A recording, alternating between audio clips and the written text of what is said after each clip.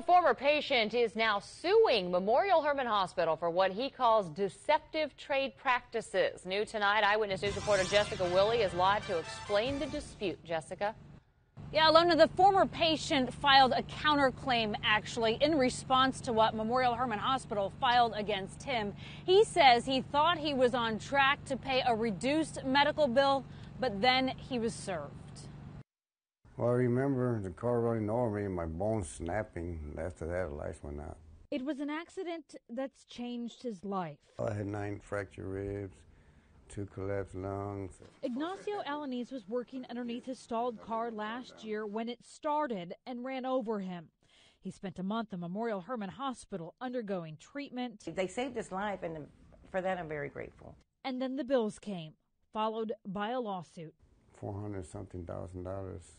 I know it's going to cost that much. While Alaniz was hospitalized, his longtime girlfriend, Teresa Malone, was talking to hospital staff about payment options so he wouldn't have to transfer. Alaniz had a job, but no health insurance. But she said, you know, we've got a charity that can help people in these kind of situations. Malone says she paid $100 to show good faith, applied as a charity case, and waited. She never returned my calls. Last December, the hospital sued Alaniz to recover the unpaid medical bills.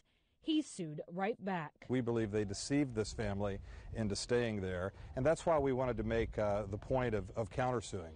In response, Memorial Hermann told us only, quote, "We can't comment on pending litigation." Here you have a patient that owed close to $500,000, may end up pocketing some money because Memorial Hermann started the fight.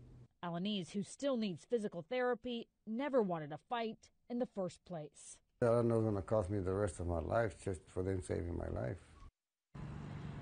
And the hospital hasn't yet answered the counterclaim. According to court records, the case is set to go to trial here at the Civil Courthouse in October. Live in downtown tonight, Jessica Willey, 13 Eyewitness News.